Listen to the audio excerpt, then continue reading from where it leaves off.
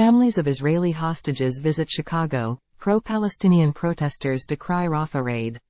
Chicago, CBS. New video released by the Israeli military shows soldiers meeting two hostages they rescued during a deadly raid in the southern Gaza city of Rafa.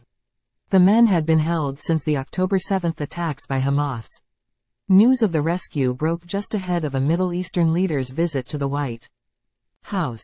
President Joe Biden welcomed King Abdullah II of Jordan, with whom he is working on a deal to free the rest of the hostages held by Hamas. Also Tuesday, pro-Palestinian demonstrators gathered Monday afternoon at Federal Plaza downtown and called for a ceasefire, while families of Israeli hostages visited Chicago. Yaniv, Yaakov and Rudaeff were pleased to hear the news of the hostages being rescued in the raid in Rafa. "It was like the best news ever," he said. "The two hostages that were released were taken from the same kibbutz that my father has lived and was taken from," said Rudaeff. Rudaeff's dad and Yaakov's brother are still hostages. "This whole war, this whole thing is about the hostages," said Yaakov, "so bring them home to us." Both men were in Chicago Monday, calling on the U.S. to help bring their loved ones home, and sharing their pain that started 129 days ago when Hamas took over 100 hostages and killed around 1,200 people, according to the Israeli government.